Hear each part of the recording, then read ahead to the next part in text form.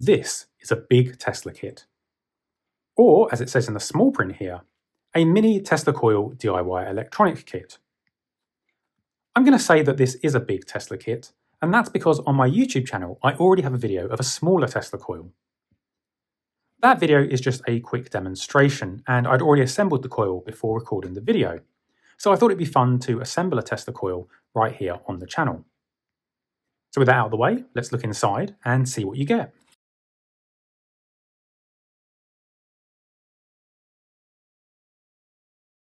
Okay, so it seems like we have a fair number of components, but this time no instruction sheet or instruction manual.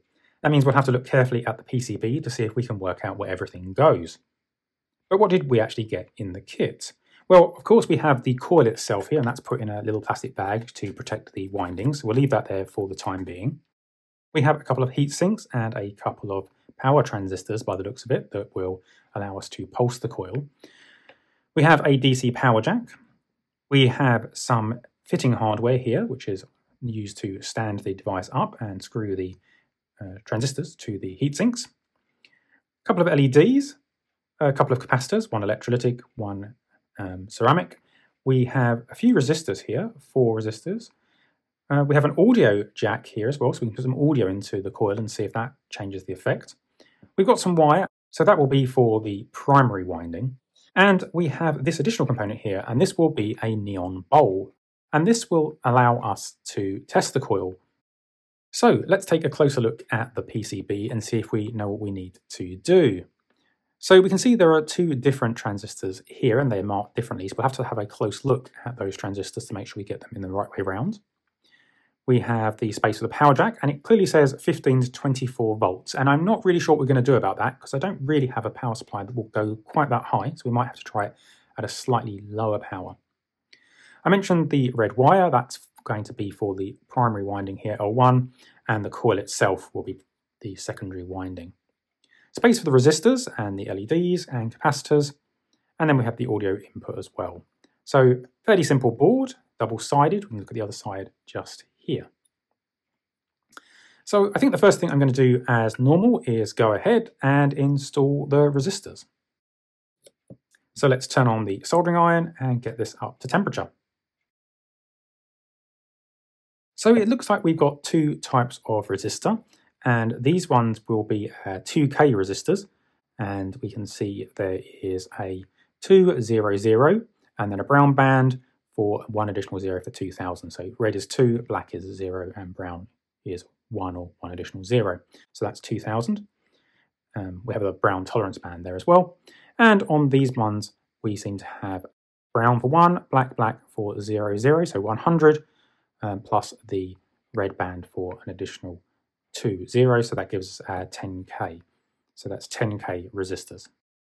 So let's pop those in the board and get ready to solder them in.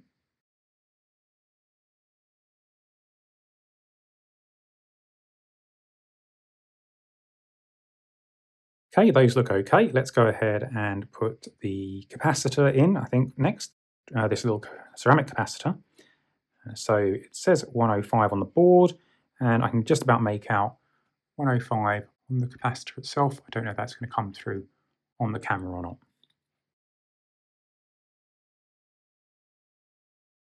Then I think we could do LEDs. So we have 2 red LEDs here, and as usual, the longest leg will be the positive, and the shortest leg will be the negative. And they're marked on the board here, positive to negative, and we just pop these in.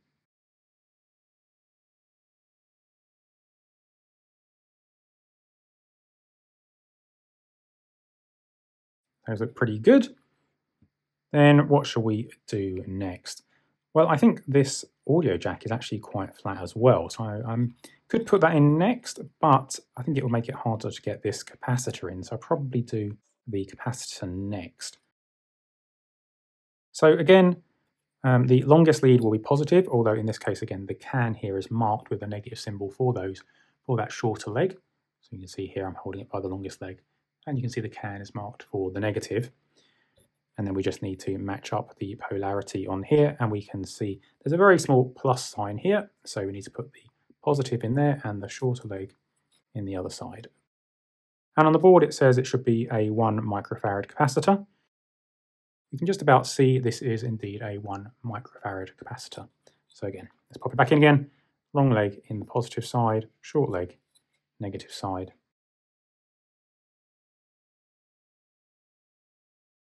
Then I think, as I say, we're going to do this little audio jack here.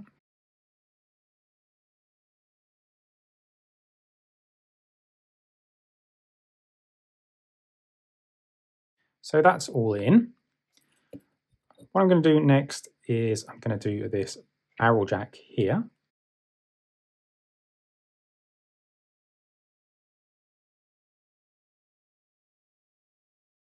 We are going to need to pop in this piece of wire. That's going to be the primary winding on our coil, and of course we need to put in the coil as well. But next I'm going to put in the transistors here. And as it says, there are 2 different ones, and so we need to look carefully.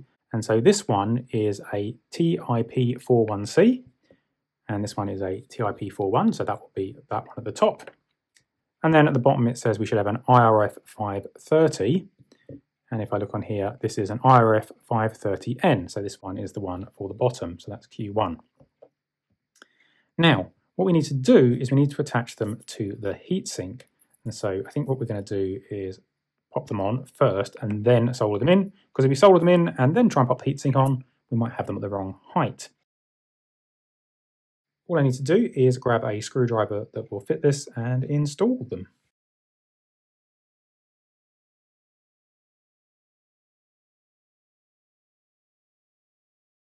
So I understand these might get a little warm, and so it probably wouldn't be a bad idea to pop a small amount of thermal compound behind these, but in this case I'm not going to bother. There's none provided with the kit, so we'll see how we get on without any thermal compound.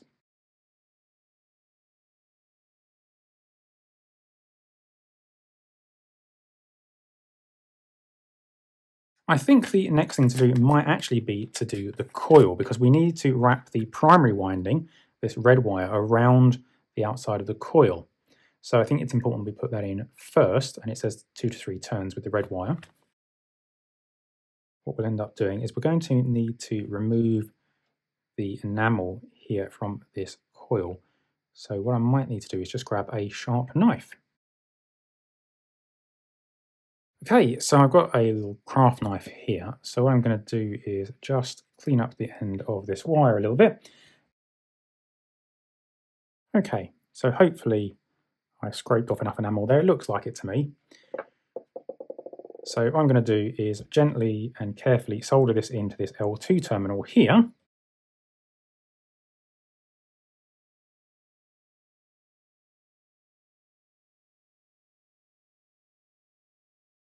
I'm going to want to glue this down, and I do have a mini glue gun here as well, so I need to plug this in. It doesn't have a power switch, so I've had it unplugged, but let's plug it in. What we'll do is we'll end up gluing down that coil. In the meantime though, what I'll do while that's warming up is I can add the little feet.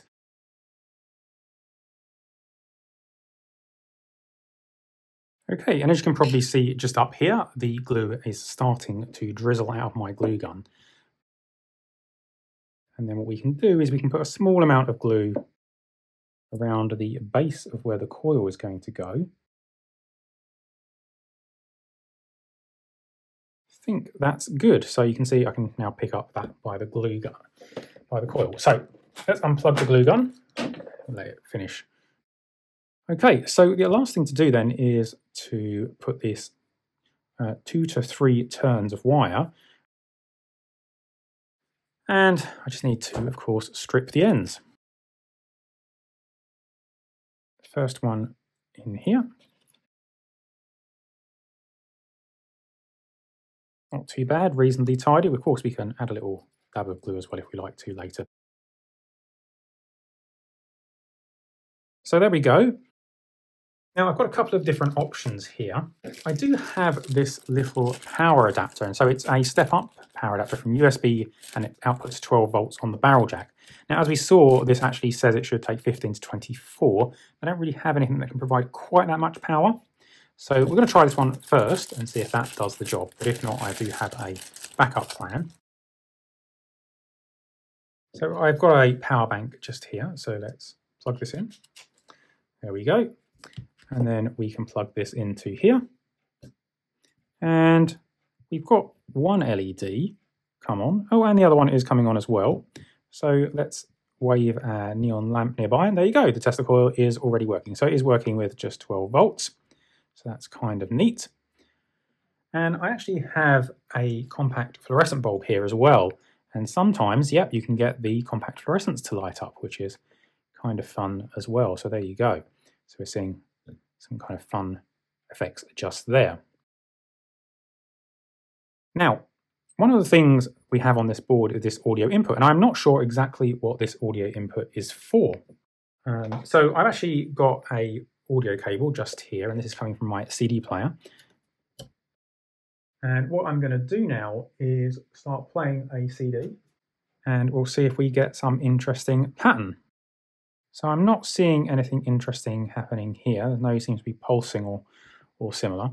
Now, in the description, there was some suggestion that it would cause an arc to occur, and that would be what would kind of pulse. But I don't actually see an arc from this, and that might just be that I'm running it at a too low power. So I said we have another option here, and what I can do is we can unplug from the USB power, and we can try it with that other option instead. Now, on the board here, you can see there is an additional set of terminals, plus and minus. So I'm just going to attach some wires, and we'll try one of my other power supplies that might just be able to provide just about 15 volts. Maybe that will give us just enough to get a little arc from the end of the coil.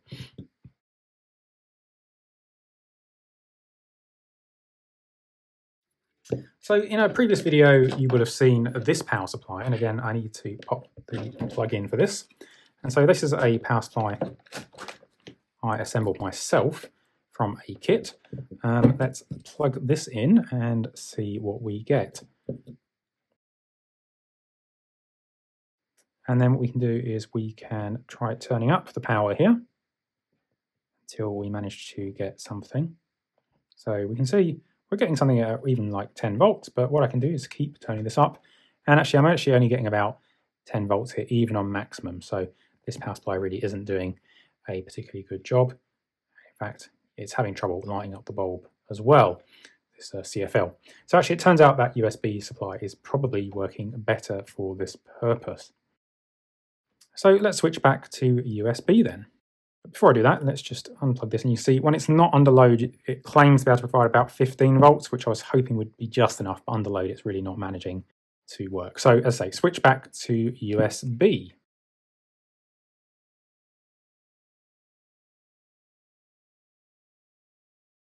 After playing with the equalizer settings on my stereo and cranking the audio to maximum, we can now see a very slight variation in the brightness of this tube here, and hopefully that's going to come across in the video. This LED on the left here also seems to be monitoring the audio signal, and the brightness seems to be synchronized with the sound. Now, what's most interesting is I can just about make out the sound of this track through this circuit somehow. So as it's oscillating and processing the audio, it's also causing some kind of vibration that is audible to me. Now, I'm sure that will be too quiet for the video itself, but that means I can see the synchronization that's happening between the volume that's coming through the stereo and the effect it's having on the brightness of the tubes. And I do hope that's coming across for you.